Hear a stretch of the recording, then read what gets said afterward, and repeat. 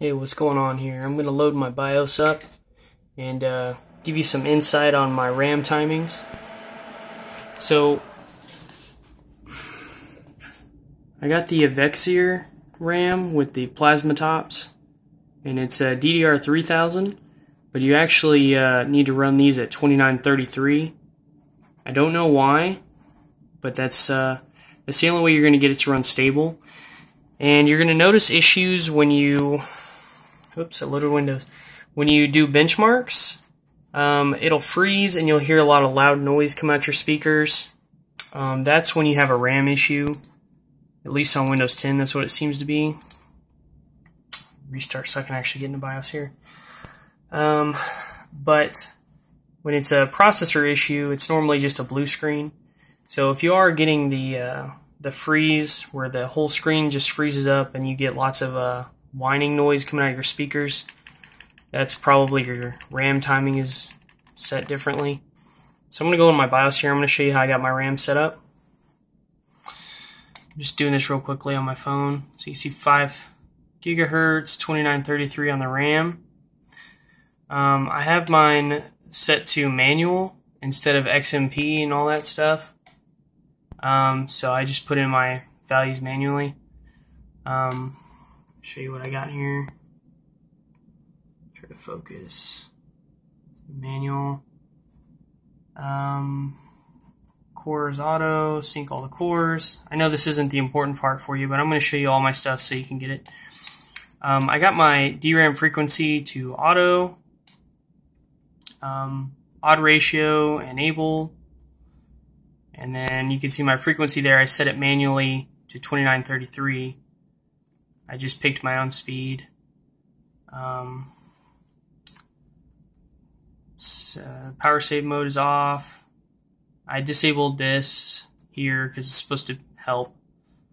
Now in your DRAM timing control, you need to go in here and you need to select mode 2.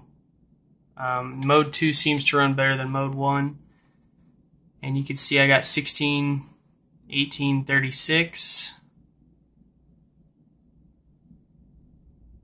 Let's see if I can focus down here too. I got 8, 5, and 420. Everything else is on auto.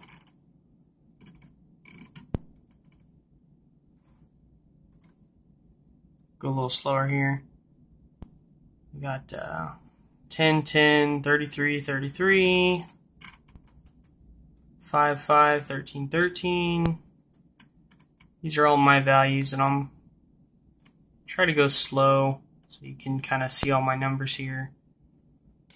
But your board should pull up all the same stuff if you just use mode 2, especially if we have the same board.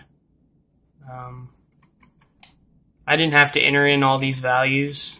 These just showed up right away when I put mode 2 in. And mode 2 is actually made for RAM that's actually higher than 3000, but that works best for me, so I use mode 2. Go back, let me make sure there's not any other settings. So immediately you should just change it from mode 1 to mode 2, it should help you out.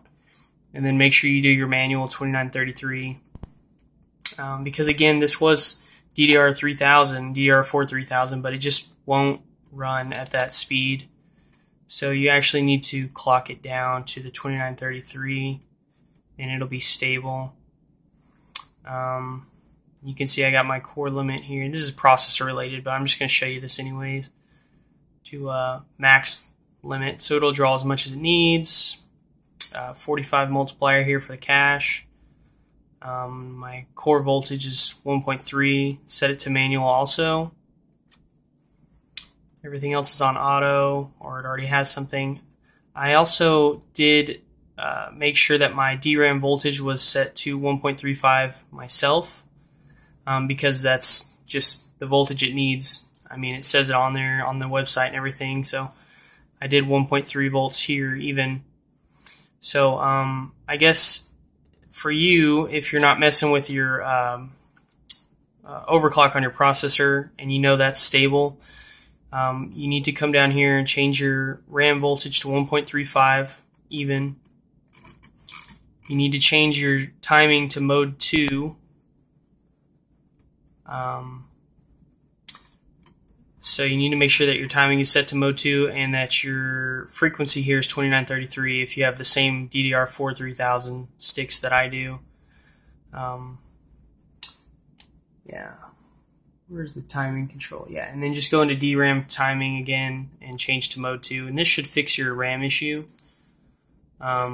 Again, there's 2 different kinds of freezes that you get. If the RAM is causing the freeze, the whole screen will still be on, but it's going to be frozen and it's going to have some kind of sound out of your speakers. If it's a processor crash, you're going to get a blue screen. So that's an easy way to tell if you're on Windows 10.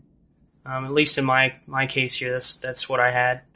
So hopefully this video, was able to help you get your timing down. Yeah, I just did manual mode. There's even a mode in here, I forgot which one it is, but there's one where the motherboard will actually overclock your RAM for you, specifically the RAM.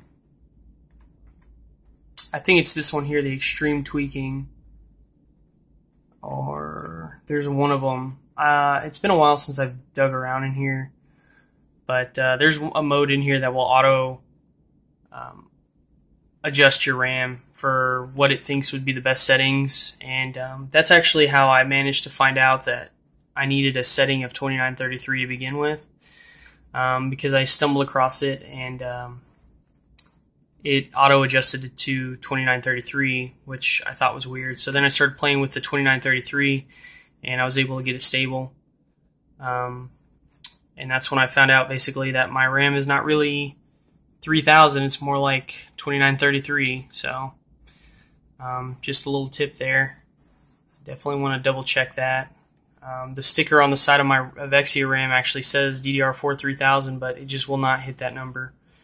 It can hit the number for a little while, but anytime randomly I'll have a crash, like just a system freeze, and that's why. And I haven't had one since doing these adjustments. So anyways, I hope this helps you out. I'm going to try to cut it off here because I know I'm rambling, but hopefully you can get yours situated. If I can play around in here and I find out where the auto-tune one is, setting is in here, I'll show you that too, but I can't remember at the moment, so I'll dig around a little bit and throw that in. Okay, so here it is. It's actually called TPU. And if you come down here, it says TPU automatically overclocks the CPU and the RAM to enhance performance.